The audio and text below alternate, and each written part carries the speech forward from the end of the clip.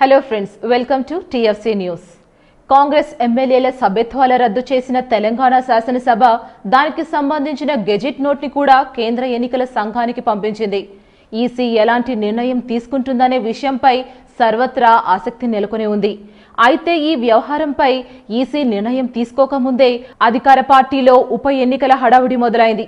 సంపత్ కుమార్ ప్రాతినిధ్యత వహిస్తున్న ఆలంపూర్ శాసనసభ స్థానం, కోమటిరెడ్డి వెంకటరెడ్డి ఎమ్మెల్యేగా ఉన్న నల్గొండ స్థానాలు రెండు ఖాళీ అయినట్లుగా తెలంగాణ ప్రభుత్వం ఎన్నికల కమిషన్ కు సమాచారం అందించడంతో ఆశావాహులు పోటీకి సిద్ధమయ్యారు.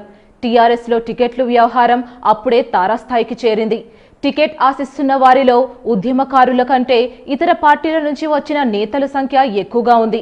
నల్గొండ ఉప ఎన్నికల్లో అధికార TRS తరపున కంచర్ల భూపాల్ రెడ్డి పోటీ చేస్తారని పెద్ద ఎత్తున ప్రచారం సాగుతోంది.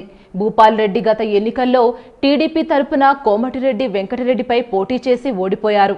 ఆ తర్వాత ఆయన తెరాస కండువా కప్పుకున్నారు.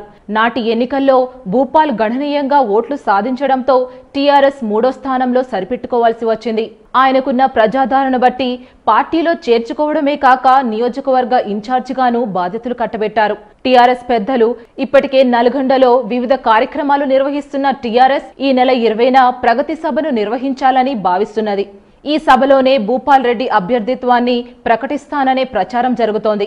ఇక ఆలంపూర్ నియోజకవర్గ అభ్యర్థిపై తర్జనా భర్జన నడుస్తున్నట్లు సమాచారం. అక్కడ అభ్యర్థిగా ఎవరిని నిలబెట్టాలనే విషయంలో తెరాస నేతలు ఆచితూచి వ్యవహరిస్తున్నారు. మరిన్ని ఇంట్రెస్టింగ్ అప్డేట్స్ కోసం please like, share and comment for TFC media.